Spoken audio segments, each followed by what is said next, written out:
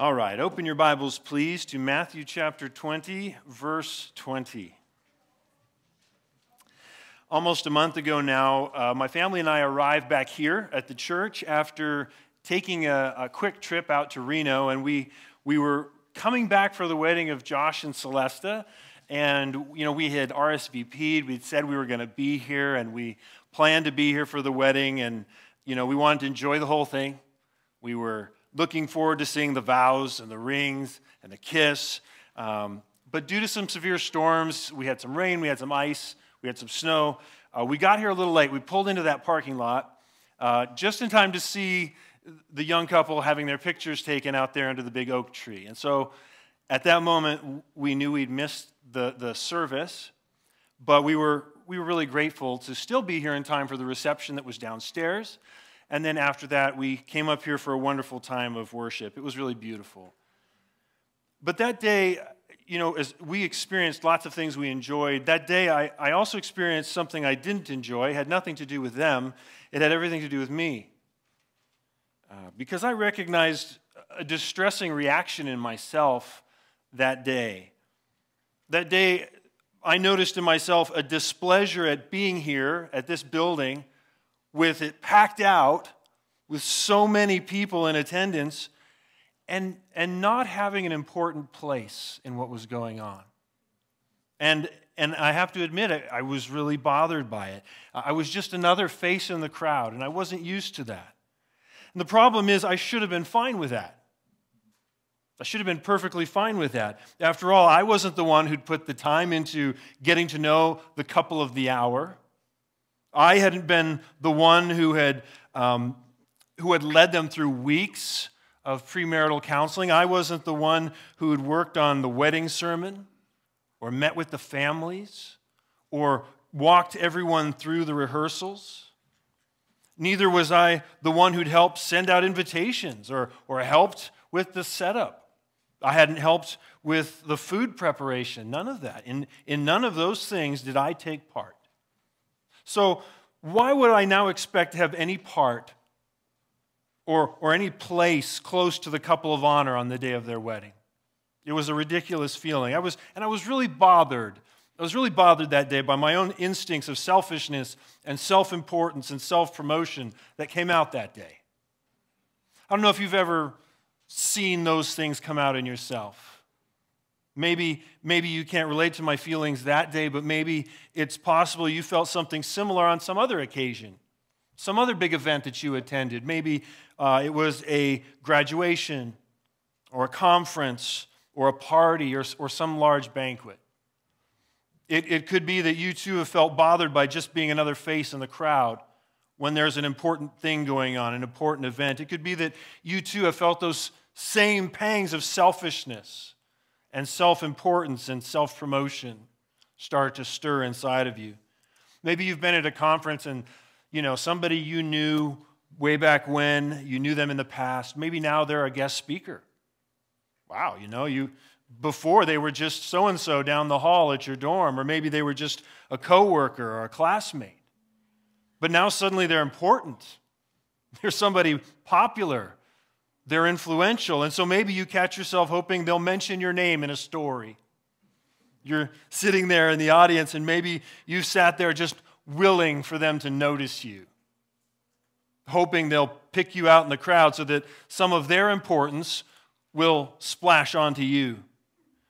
Maybe you've even gone so far, don't admit it if you have, but maybe you've even gone so far as to intentionally position yourself in one of the front two rows, just in the hopes that they'll notice you.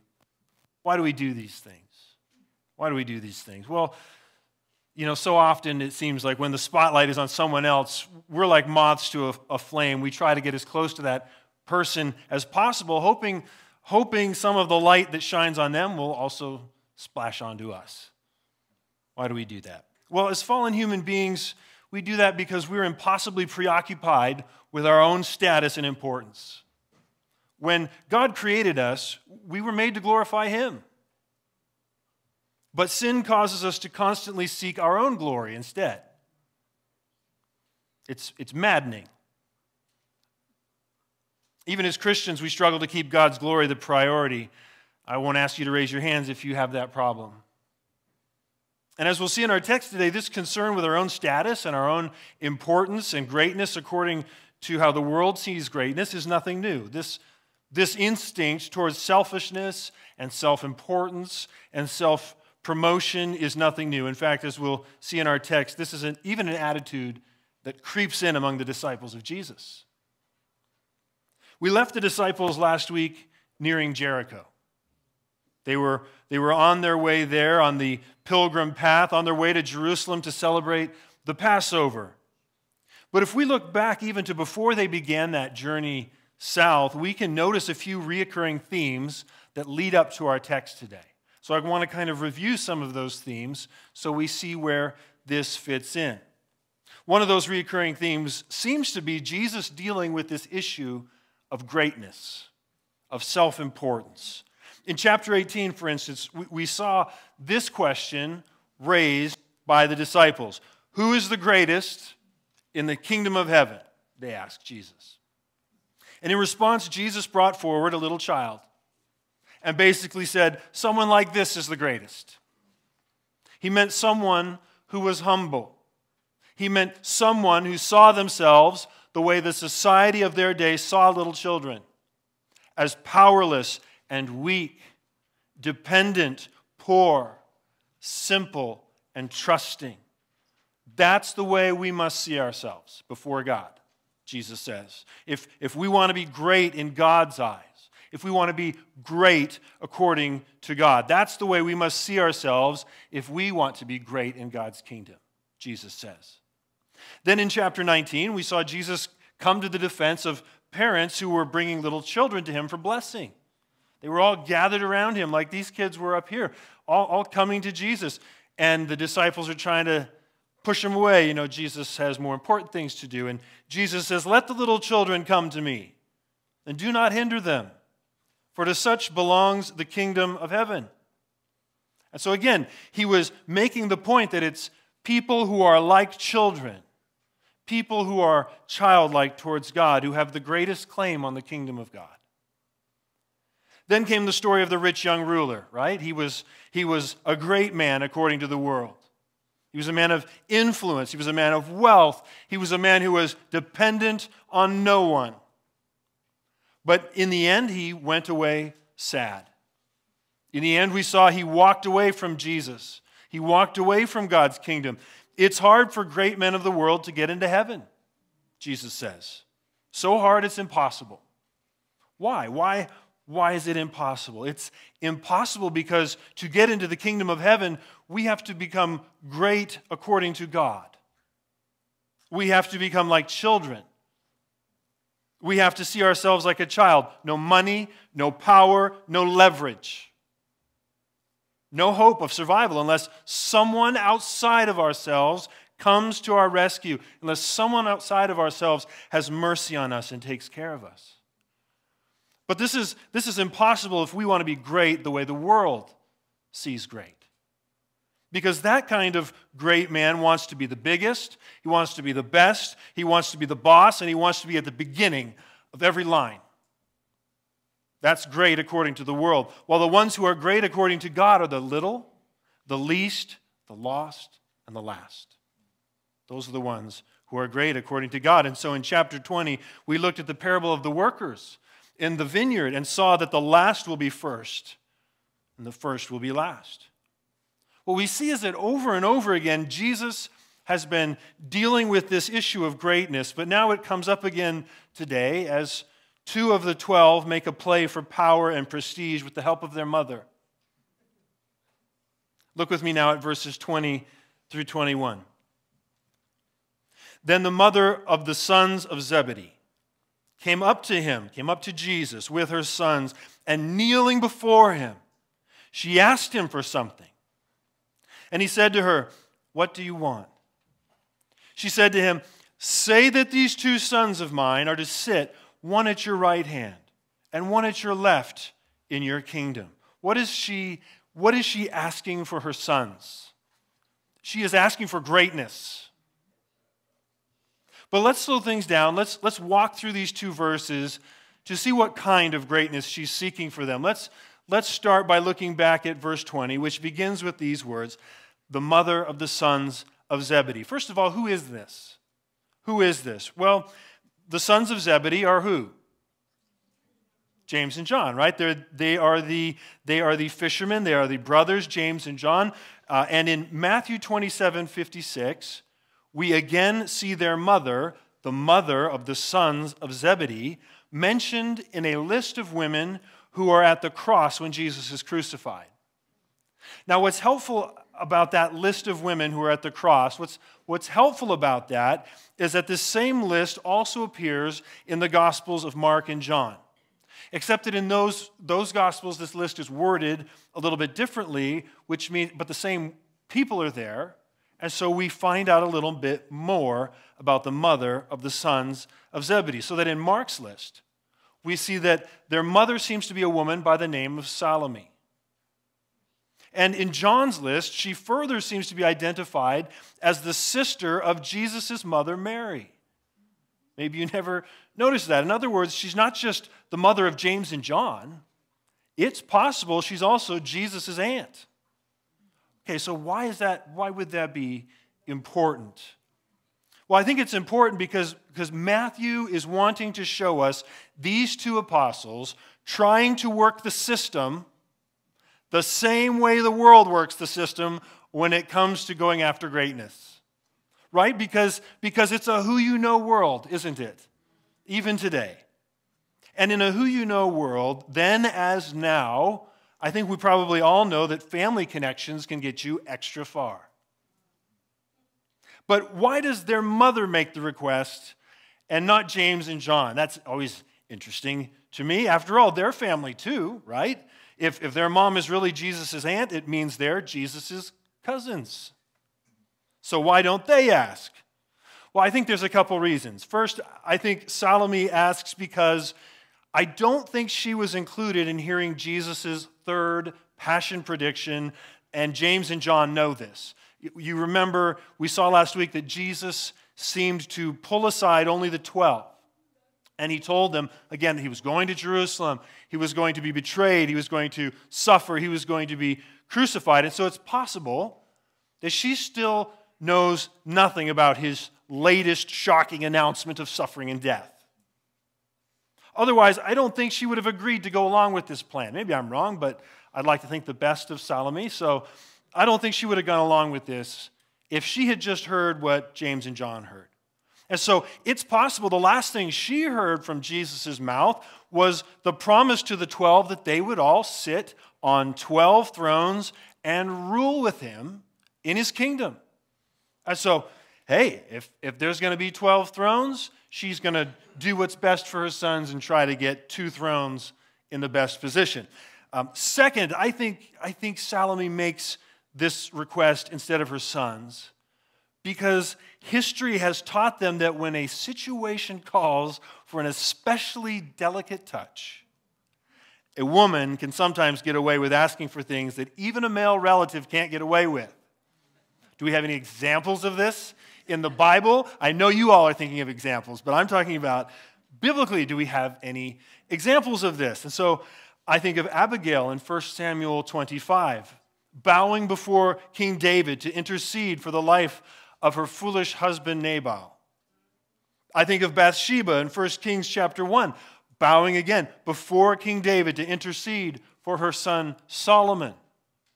I think of Queen Esther in Esther chapter 8, falling at the feet of King Ahasuerus to plead for the safety of the Jews. I think of Mary in John 2, asking Jesus to solve the wine shortage at the wedding at Cana. I think of Herod's stepdaughter in Matthew 14, asking for the head of John the Baptist when no one else could. And in each case it was a woman who approached a king and received what she asked for. They've got all these examples in their history. And now I think James and John are betting on that same winning formula to work again. And so, kneeling before him, she asked him for something. And he said to her, "What do you want?" She said to him, "Say that these 2 sons of mine are to sit, one at your right hand and one at your left in your kingdom." Now, it seems to me anyway that the other disciples aren't around at this point. I think these three, these conspirators here, I think they've been biding their time. I think they've been looking for just the right occasion to come to Jesus in private. And I say that because it's not until verse 24 that the others seem to catch wind of this request. And so first, Salome bows and asks Jesus for something. For something, the text says. And it's a little strange the way it's worded. It seems intentionally vague. It's worded as if she's being slightly manipulative, like I know none of you have experienced this, but like when a child comes up and says, I want you to promise me something, and they don't tell you what they want you to promise first. And they insist that you agree. They insist you'll agree on promising before you know what it is. But Jesus asks for specifics. And he said to her, what do you want? So she clarifies. And the ESV version has her now asking Jesus to say this will happen. Say that these two sons of mine are to sit, one at your right hand and one at your left in your kingdom. But instead of say, the word say, give me your word is probably closer to the sense of what she's saying. So she's coming to Jesus. She's bowing down before him like somebody would before a king. And she's asking Jesus to make her a promise that most benefits her boys, like any good mother would. A promise that will benefit, after all, their shared family interests, like any aunt of the day would. To promise that her sons, and by extension his cousins, after all, would get the best thrones in the house when it comes time to seat the 12 in order of importance on the 12 thrones Jesus mentioned earlier. And so she asks for the places at your right hand and at your left. And maybe you all know this, but the place or seat on a king's right hand was traditionally the place of greatest honor and authority, while the seat to his immediate left was either of equal importance or only slightly less importance. And this seemed to hold true if you've read through the Old Testament, if you've read in the New Testament, this seems to hold true, whether one's referring to seating in the royal court or seating at a banquet table, as we see in Jesus' parable at the wedding, about the wedding in Luke 14. The most highly sought-after positions of honor were those closest in proximity to the host. It is always the case, writes R.C. Sproul, that glory overflows from those who are in positions of power to those who are closest to them. And whenever someone comes to a position of power, be it a king or a president or a superintendent on the job, people scramble to get close to the seat of power. Anybody relate to that? When the spotlight is on someone, we're drawn to them like moths to a flame. We want to be as close to them as possible so that some of that light will splash over onto us. We were made to glorify God. We were made to reflect His greatness to the world.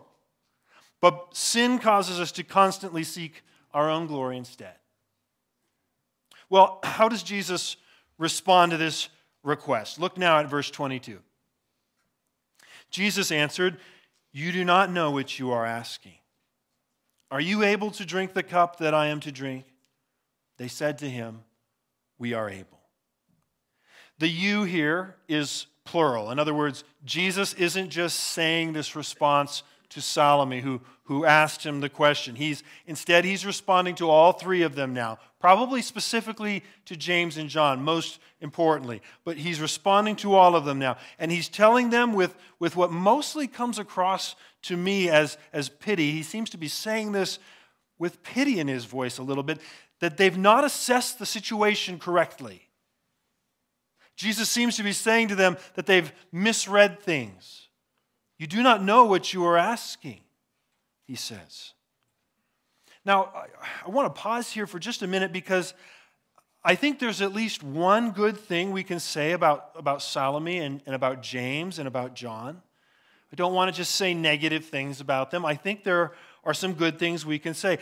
I think we can credit them at least for believing Jesus when it comes to some really big things. Because they seem to truly believe that Jesus is one, the Messiah. That's important that they believe that. Two, that he's a king.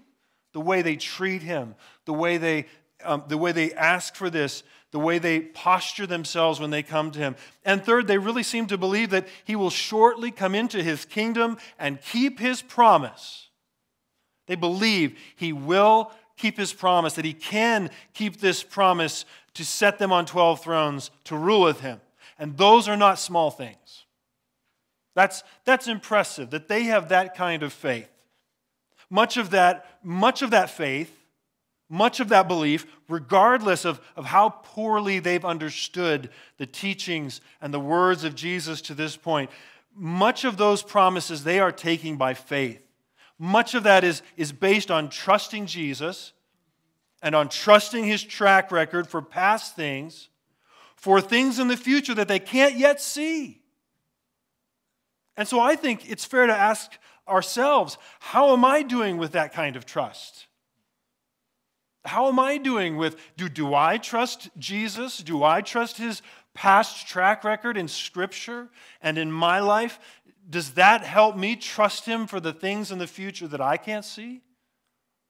I think we need to credit them for their faith. And so that's a good thing. But the bad thing is that they're concerned with status and importance. The bad thing is that they're caught up in selfishness and self-importance and self-promotion. The bad thing is that they're preoccupied with their own glory and greatness more than they are with his. And what makes matters worse is that they still don't understand how God sees greatness. Because they know Jesus is great.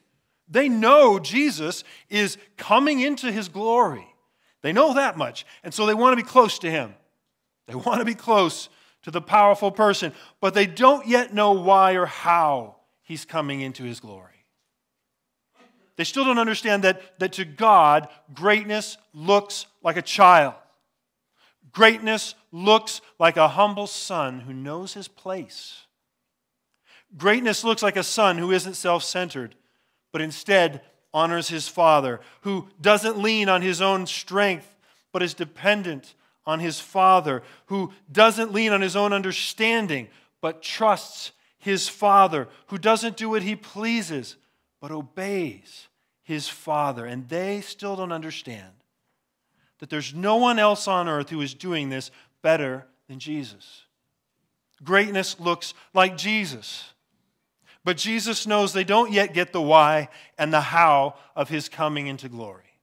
He knows they don't get it yet. And Jesus also knows that what they're asking for isn't really his to give. And so Jesus says, "You do not know what you are asking."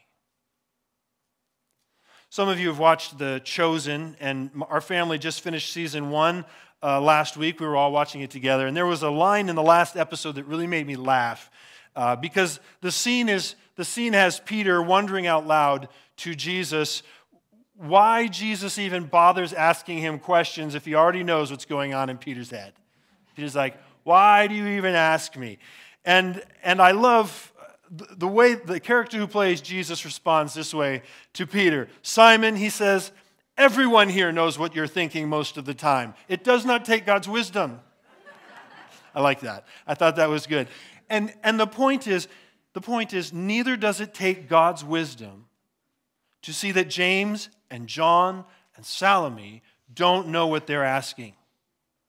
It doesn't take a mind reader to see that they don't yet grasp the connection between Jesus' prediction of suffering and death just a moment before and the reason Jesus will be so greatly glorified. Because if they had grasped it, if they had seen the connection, they would never have asked to be seated so close to Jesus.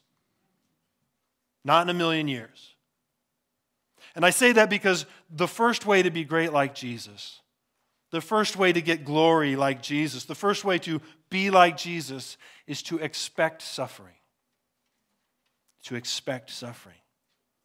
God the Son comes to earth to humbly honor his Father, to humbly trust his Father, to humbly obey his Father in all things. And part of doing that includes the expectation of suffering. Philippians chapter 2 tells us that required the Son of God to humble himself and suffer, even to the point of death on a cross. And so now Jesus looks at the three of them standing there, and he asks them a very terrifying question. Look with me again at verse 22. Are you able to drink the cup that I am to drink? He asks. You know, in many Old Testament passages, the cup was a familiar symbol that meant to take everything in. To take everything in. And the everything that cup was most often filled with was sorrow, suffering, and the outpouring of God's wrath and judgment. Are you able to drink this cup? For instance, in the Old Testament, in Psalm 75, 7 and 8, we read, It is God who executes judgment, putting down one and lifting up another. For in the hand of the Lord there is a cup with foaming wine, well mixed, and he pours out from it, and all the wicked of the earth shall drain it down to the dregs. Likewise, we read in Jeremiah 25, 15 and 16, Thus the Lord, the God of Israel, said to me, Take from my hand this cup of wine of wrath, and make all the nations to whom I send you drink it. They shall drink and stagger and be crazed because of the sword that I am sending among them. Again, we read in Isaiah 51, verses 21 and 22, Therefore hear this, you who are afflicted, you who are drunk, but not with wine. Thus says the Lord your God, who pleads the cause of his people. Behold, I have taken from your hand the cup of staggering. The bowl of my wrath you shall drink no more. Are you able to drink the cup that I am to drink? Jesus asks. They said to him, We are able. We are able. Now, of course, we know that these disciples cannot drink the cup of God's wrath that Jesus has come to drink. I hope we know that. We know that only Jesus, the perfect Lamb of God, can take that cup from his Father's hand for all who want to be saved. He's the only one who can do it. He alone can take the foaming wine of God's anger for sin, well mixed, and drain it down to the dregs himself. He's the only one. He alone is able to endure the eternal weight of suffering that so many deserve, which was condensed into a 6-hour hell and poured out on him on a cross just a few days from now outside of Jerusalem. You know, it was so terrible. It was so terrible that even Jesus himself will ask his Father if there's another way to his glory. It's so terrible that Jesus himself will pray in a garden not long from now, Oh, my Father, if it is possible, let this cup pass from me. Can these disciples then really drink that cup? No, not a chance. Not a chance. That cup is Christ's alone to drink, and he will drink it. And because he suffers the most, he is glorified the most. But, as one commentator put it, Jesus' cup would spill over upon his followers in a smaller measure. And so he was warning them, do you want to follow me? Do you want to sit in glory on my right hand or on my left? Then get ready, because you will participate in my sufferings first. As Paul will say later in 2 Timothy 2:12, if we suffer, we shall also reign with him. As Paul will later say in Romans 8:18, the sufferings of this present time are not worth comparing with the glory that is to be revealed to us. As Peter will later affirm in 1 Peter 5:10, after you have suffered a little while, the God of all grace, who has called you to his eternal glory in Christ, will himself restore, confirm, strengthen, and establish you. In other words, Jesus is saying, if you want to be great in God's eyes, if you want to be like me, if you want to experience the spillover of my glory, you must first expect the spillover of my suffering. There are no shortcuts. There are no shortcuts. And so I think it's that cup of spillover suffering that Jesus is referring to when he now says this in verse 23.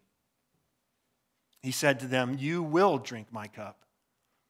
But to sit at my right hand and at my left is not mine to grant, but it is for those for whom it has been prepared by my Father." And you know, when we read ahead in the Scriptures, we see that these men do drink that cup of suffering. They do. We know with Jesus what they don't even know at this moment, because just as Jesus can look forward and see it, we can look back and see that James was the first of the 12 to be killed for the sake of Christ. Acts 12:2 tells us that Herod Agrippa I killed James, the brother of John, with the sword. And as for John, the last we hear of him is as a prisoner exiled on the island of Patmos, where he writes the last book of the Bible that we call Revelation. You will drink my cup, Jesus says to them. And you know, we must expect to drink the cup of that spillover suffering too, if we want to be like Jesus. If we also expect to share in his glory, we have to expect to share in his suffering. But just as that suffering looked different for James than it did for John, so I don't think it will always look the same for all of us. William Barclay talks about a Roman coin that was found by archaeologists, and on this coin there was a picture of an ox. And the ox is facing two things in this picture on the coin. The ox is facing on this side, he's facing an altar. And the ox on this side is facing a plow. And the coin has on it this inscription, "Ready for either." Ready for either. In other words, the ox has to be ready for either the extreme moment of sacrifice on the altar or the long labor of the plow on the farm. And so it is with us. So it is with us. We have to be ready too. Whether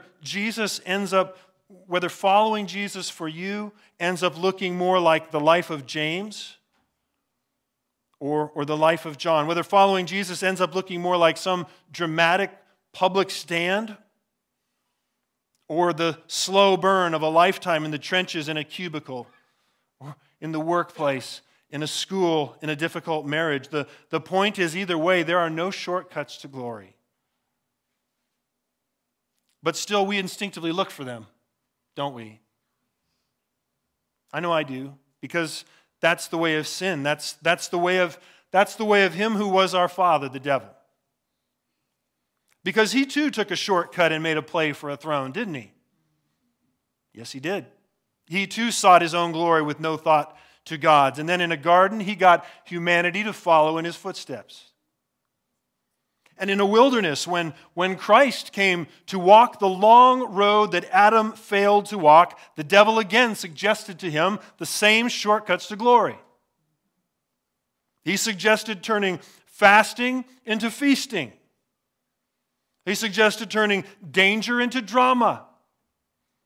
He suggested turning himself into a Savior without suffering. Just take it, he says to Jesus. Just take it. The kingdoms of the world and their glory, all without a cross. Just take it. Satan magnifies the end, which is a throne, writes Warren Wiersbe, but he does not magnify the means to that end. And in chapter 18, the devil is at it again. He lurks behind the thoughts and words of Peter, who steps between Jesus and Jerusalem and tells him to spare himself instead of suffering to the death. Get behind me, Satan, Jesus says to Peter there. You are a hindrance to me, for you are not setting your mind on the things of God, but on the things of man. And that's exactly what James and John are doing too. They are, in this moment, setting their minds on the things of man instead of on the things of God. They want the glorious ends without the Christ-like means. And we do this too. If we're honest, we all want this too. Truly the flesh lusteth against the Spirit in all God's children, writes Bishop J.C. Ryle. The flesh ever seeks to be glorified before it is crucified, writes Martin Luther. And so we only want to follow Jesus so long as it means people like us and we're popular. But not if it means we're canceled, much less crucified. We only want to follow Jesus so long as it gets us respected and honored and admired, but not if it gets us fired. We only want to follow Jesus so long as people see us as friendly and winsome, but not when people see us as bigots and racists and homophobes the moment we speak truth. And so in recent years, we've seen many who once called themselves disciples and Christians walk away from Jesus. There are many who came up to him and thoughtlessly said, "Yes, we are able to drink your cup," only to walk away the moment they tasted the first sip. They were like the foolish man who started building a house before counting the cost. They were like the rocky soil or the soil with weeds that didn't expect the coming hardship. And so the seed of God's word fell on them, but their roots were never established in the deep soil that expected a hot sun. Or the seed of God's word fell on them, but their stalks never grew, expecting the weedy cares of the world to pose any threat. So that in the end, neither one produced fruit. And so if we've come to Jesus and asked to follow him, Friends, I think we should first admit to him that we have probably been foolish too. That we also have probably asked too lightly. I don't know about you. I don't know. I can't remember hearing many gospel messages, many gospel presentations that talked about suffering, that talked about the hard road. I think we have to admit that I think we should ask him to help us grow and produce fruit, that we should ask him to help us by his power and by his grace, to help us put down deep roots and to guard our hearts from the things that would choke out our love for him. Because I think most of us have asked him too lightly for the things we ask. Because if we want to follow Jesus and if we want to be like Jesus, we need to understand one of the clear things we're asking for up front. We're asking to follow after him in his sufferings. One of the things we're asking is to take up our cross when we follow him. Now, of course, yes, in the end, we're going to get much, much more than we've ever lost or we've ever had taken away from us in this life. Blessed are you when others revile you and persecute you and utter all kinds of evil against you falsely on my account, Jesus says to his disciples on the Sermon on the Mount. Rejoice and be glad, for your reward is great in heaven. And so yes, in the end, we will all agree 100% with Jesus, and we'll all agree with Paul that the suffering wasn't even worth comparing with the far greater glory that will be revealed to us. But in the meantime, though filled with Christ's joy, though filled with Christ's peace, though filled with Christ's presence, if we want to be like him, we must expect to suffer. He said to them, "You will drink my cup." But now the other reason that Jesus says James and John don't know what they're asking is because the specifics they're asking for really aren't his to give in the first place. Jesus can promise them they'll share in his glory generally if they also share in his suffering. He's just said that. But he can't promise them any specific positions of glory or reward like the ones that they have requested, the thrones in this case that are immediately to his right and to his left. No, he says, now, you will drink my cup, that much I can tell you, but to sit at my right hand and at my left is not mine to grant. But it is for those for whom it has been prepared by my Father. This word for preparation here means to make ready. It's a very similar word in Greek to the word found in Ephesians 2:10, where Paul tells us that God has prepared in advance good works for us to do. And so it seems that just as God has already prepared for you good works to do in your life, He has already also prepared for you particular rewards and a particular place of honor in His kingdom. Now, I suppose God the Father's preparation of this heavenly seating chart could be based on something completely unrelated to suffering. I mean, He's God. It could be related to other things. But I think it also seems very likely that it's based on whoever He's already prepared to suffer the most in this life after Jesus. In other words, whoever suffers most next to Jesus will be glorified next to Jesus, as John MacArthur puts it. And so whoever suffers most next to Him will also be seated most closely to Him.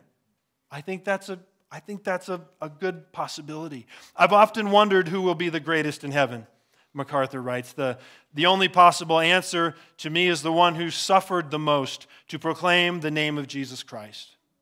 It certainly won't be anyone who has sought glory by political power play or audacious ambition, he says. And so, whatever the case, James and John have again missed the point. They've missed the point, which is that Jesus is on earth to live like a child.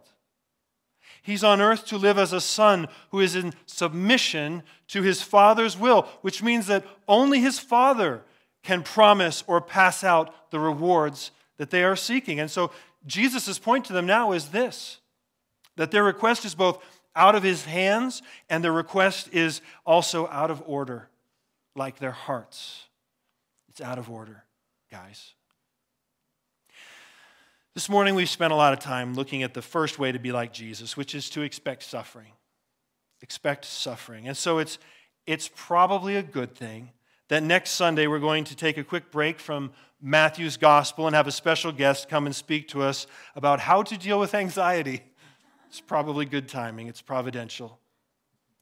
But then the week after that, we're going to come back to this passage. We're going to come back to this, and at that point, we're going to look at the second way to be like Jesus that is laid out in this passage, which is to live a life of service.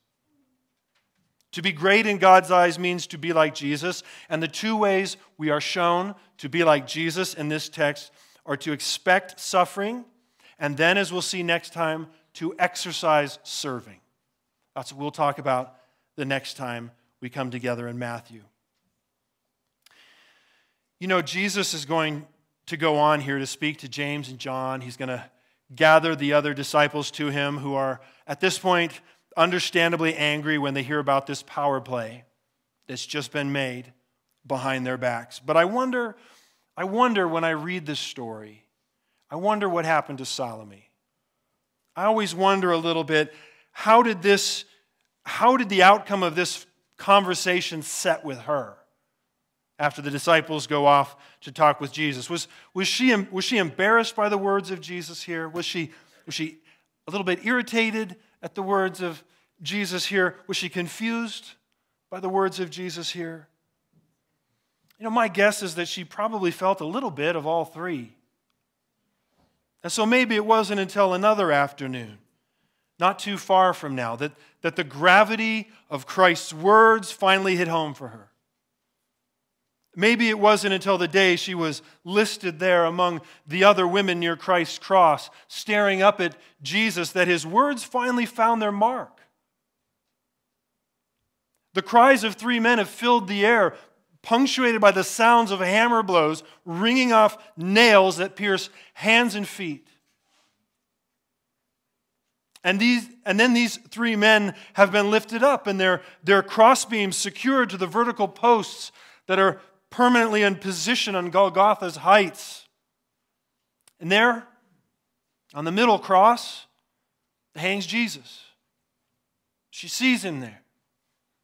And to his right and to his left, there are no thrones, but crosses. So that maybe, at last, She bows her head in that moment and agrees with Jesus that indeed she hadn't known what she was asking. We ask that our souls may be saved and go to heaven when we die, writes J.C. Ryle. It is a good request indeed. But are we prepared to take up the cross and follow Christ? Are we willing to give up the world for His sake? Are we ready to put off the old man and put on the new, to fight, to labor, and to run so as to obtain? Are we ready to withstand a taunting world and endure hardships for Christ's sake? What shall we say? What shall we say? If we are not so ready, our Lord might say to us also, "Ye know not what ye ask."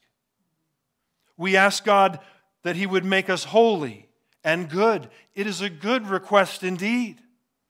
But are we prepared to be sanctified by any process that God in His wisdom may call on us to pass through?